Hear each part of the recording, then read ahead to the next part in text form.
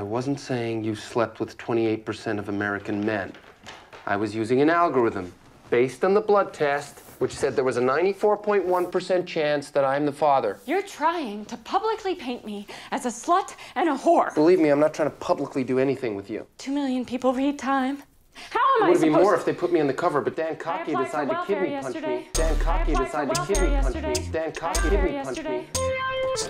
Daniel Kottke might not sound like a familiar name to you, but this guy who apparently kidney punched Steve Jobs played a very important role in the founder of Apple's life, far before he became the legend of Steve Jobs. This was our booth at the Personal Computing Festival in Atlantic City in 1976. Here's a little background. Daniel Kottke says that the duo used to do psychedelics together at Reed College. They later moved to Palo Alto and worked out of a garage, and they built the first prototype of the Mac. This one says number 4.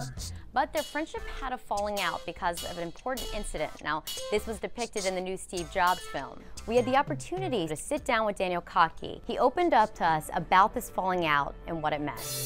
From Steve's point of view, it was a kind of a falling out. I actually did not really know why, particularly. What happened? Well, it was over a period of years, and Steve's girlfriend got pregnant, and he denied that he was the father, and that was kind of embarrassing.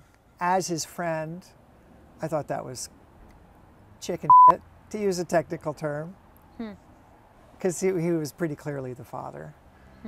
There was an incident where Time magazine called me up asking for verification that Steve had a daughter named Lisa. And I said, oh, it's not a secret. But that was the wrong thing to say, apparently. And Steve got very, very upset with me. And that was 1990. That was 1983. And even though I was working on the Mac team at Apple, he never really talked to me again. What did you miss about him when you guys stopped talking as much? Because he was a good friend. Yes, he was a good friend, but he had changed a lot. And so he was building his empire.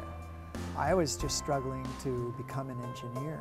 You know, Steve was he did me a good turn. I was a technician at Apple. Technicians are not eligible for stock options. I didn't have a stock option. At that point, Apple had already gone public. I just badly wanted to become an engineer, and so Steve hired me as an engineer on the Mac project. So, of course, I was grateful for that. Very grateful.